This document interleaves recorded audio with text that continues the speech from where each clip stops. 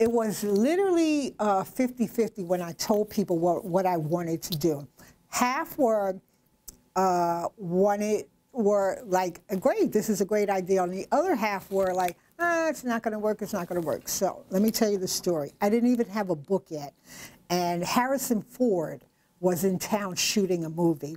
And we had kind of just been seeing each other all week long. And one night we were in a club, and I literally turned to him and we started talking, and I said, I have something I'd like to ask you. And he told me where he was staying, and I wrote him a letter.